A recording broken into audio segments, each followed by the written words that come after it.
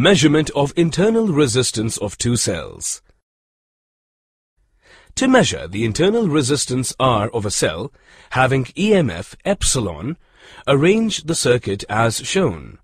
Connect an auxiliary cell or battery of EMF epsilon dash in series with the ammeter A, rheostat RH or resistance box, and key K dash.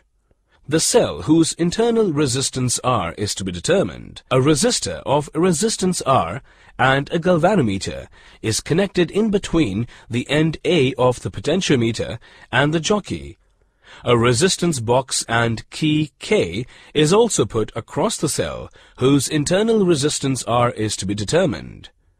When key is closed, a constant current flows through the potentiometer wire. Now, the balance position is obtained by adjusting the jockey J on the potentiometer wire. Suppose this balance position is point M1 and the balancing length of potentiometer wire is L1. Thus, the EMF of the cell is epsilon is equal to phi L1. Close the key and insert resistance R1 from the resistance box in the circuit of the cell. We determine the balance point by jockey on potentiometer wire in the similar manner. Suppose this balance position is at point M2 and balancing length of potentiometer wire is L2.